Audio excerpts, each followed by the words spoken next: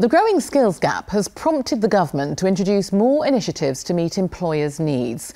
Working with more than 300 national companies is the AMRC Training Centre, part of the University of Sheffield's Advanced Manufacturing Research Centre. Marverine Cole visited the centre to see how educating students with real-world experiences is kick-starting valuable careers.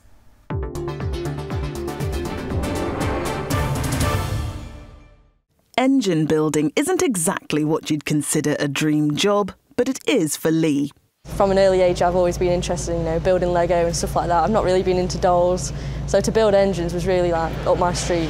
Leigh is on a unique and highly successful pathway, studying towards a degree at the AMRC Training Centre in Sheffield and working at Foxwood Diesel in Chesterfield, where she's already made changes. Because I was getting fed up of everything getting lost, stressing me out so much, so I knew something had to change. We have this system at Foxwood where an engine comes in, we give it an FW number, and then it'll go through the whole workshop and we'll know where it is and it'll be all located. Leigh's father worked his way up from apprentice level into a business that's now 30 years old. Investing in upskilling your staff is about survival. In Chesterfield area there is nowhere we could pick up any skilled engine builders or such, or even the machinists, so we had to go more or less to train our own people. You just need that practical experience, you just can't get that out of a book really. Approaching 1,000 apprentices have already embarked on the AMRC programme, which is part of the University of Sheffield, since the training centre opened in 2014. Over 300 firms, from small local ones to large global companies, have embraced this new approach, recognising the need to make a long-term investment in their future engineering and manufacturing talent base. We see a number of them walking through the doors when they first start with us at 16, very shy, hard to engage with us. By the end of the time that they leave the training centre and their apprenticeship programme, they're very confident, they're doing presentations to other potential apprentices.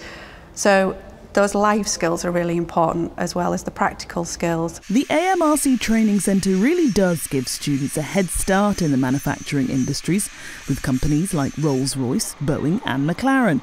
But what it also seems to do is accelerate the students' learning capabilities and their ambition. I want to get as much technical experience as I can. So that's through learning and also work-based, so that I can pretty much just keep on climbing ladders if I can. Ideally, I'd either like to go into some form of research and development engineering, preferably in aerospace.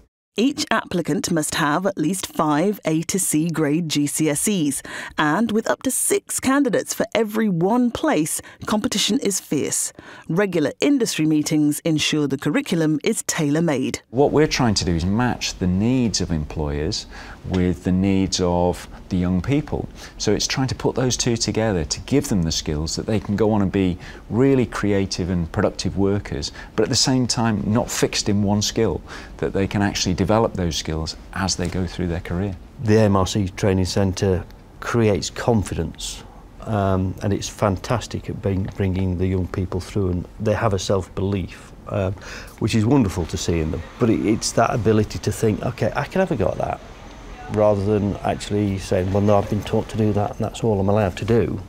They have this belief that they can expand, and so they're willing to actually do many things. It's clear to see that the AMRC, globally recognised for using its exceptional research expertise to help manufacturers be more competitive, is now making a huge impact on the future lives of young people. It's a massive advantage to get paid while I'm learning at the same time. For students that are going to uni and taking other options, their downfall is that they'll be in so much debt, and at the end of this I'm going to get the same, if not more qualifications from doing the same thing. It might take a bit of a longer time, but who's going to be better off at the end of it?